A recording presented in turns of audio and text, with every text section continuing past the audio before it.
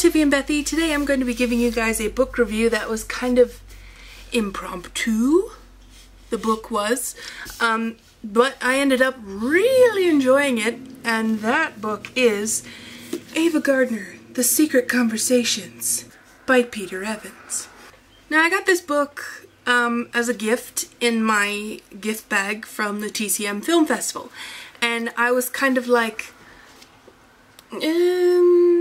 I've never seen Ava Gardner in anything. I've only heard that she was infamously feisty and had a tumultuous relationship with Frank Sinatra. That's all I ever heard. And that she was also revered as one of the most beautiful women in the world. Rightly so. This woman is just gorgeous. This book is interesting. Like, it really gripped me, but it also made me sad when I found out the end. So here's the story.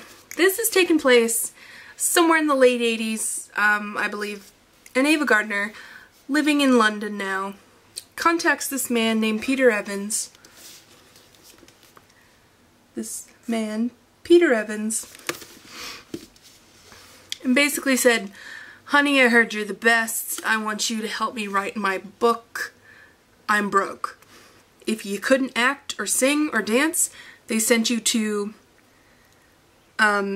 what MGM called their acting school, which they basically give you lessons on everything, paid for all of your stuff and everything. Really, all you had to do was sit there and look pretty. And that's why a lot of people hit the casting couch hard. But Ava Gardner, she's got some pluck. I like her. She started out as this barefoot little hillbilly type of girl from North Carolina who grew up on a farm, really didn't have much of anything. She was quite poor. And tragedy kind of struck her family when her father died when she was very young. Her sister's husband was an aspiring photographer and liked to take portraits of Ava.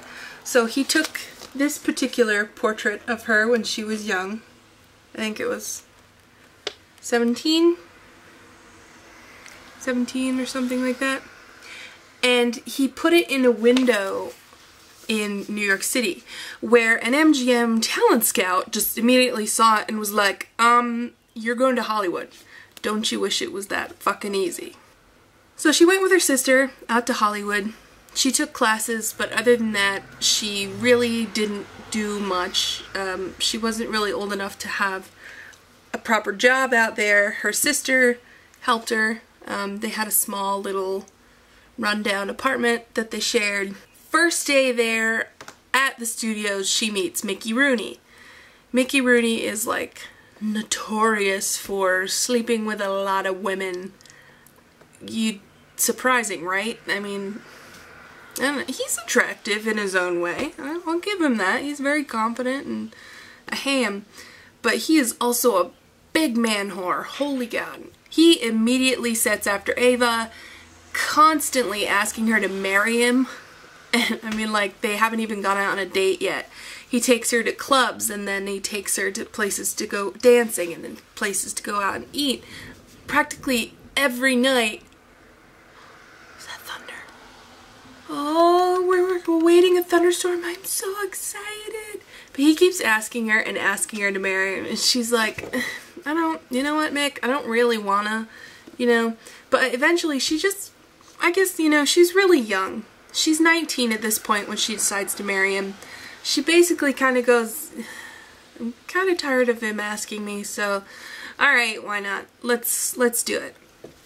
And then she eventually really falls in love with him, and they freaking do it like rabbits all the time. She basically said that that's the only thing that held their marriage together, was the fact that they had pretty remarkable sex. About a year later, she divorces him.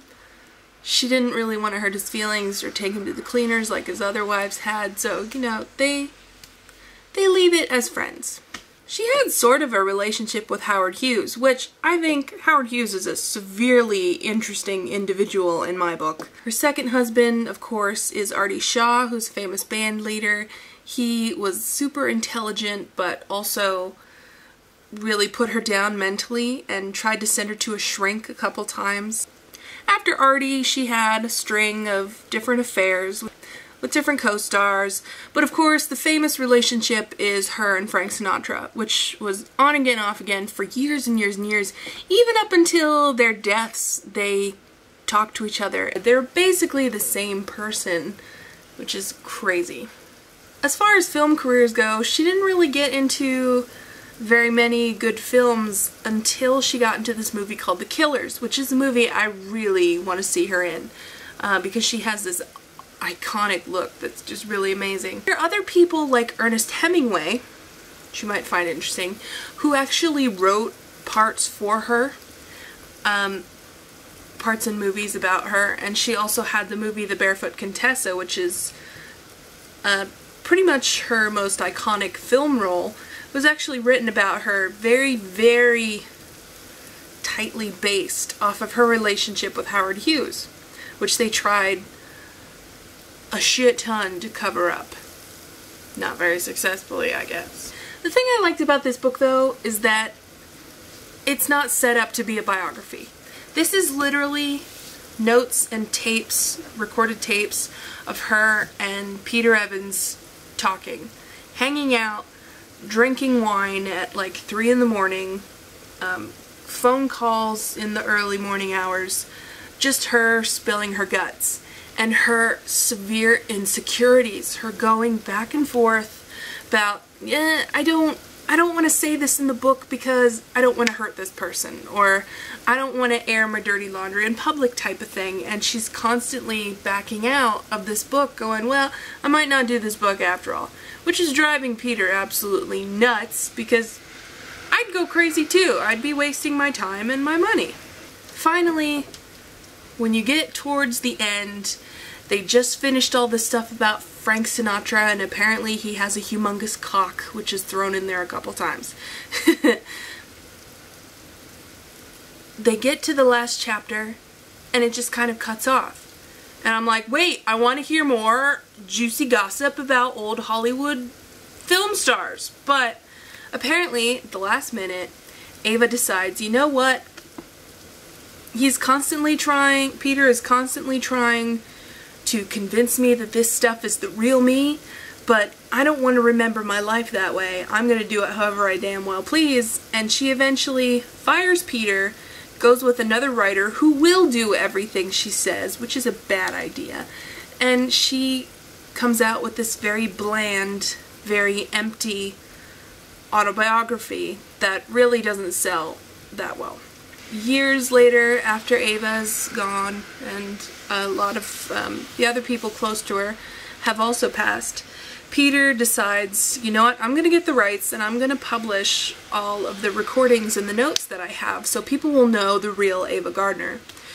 And I love the real Ava Gardner. But it was also sad because as he was finishing the last few pages of this book, he literally died of a massive heart attack right at his desk, and I was upset, but this is a great book.